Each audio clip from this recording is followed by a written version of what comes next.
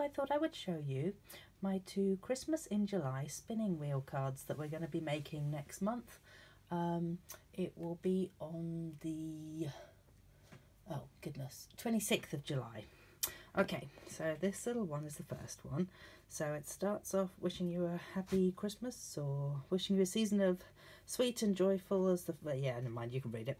And basically that piece spins, so you've got a little reindeer peeping out, and then you've got the gingerbread man peeping out, and lastly the little Eskimo and Santa again.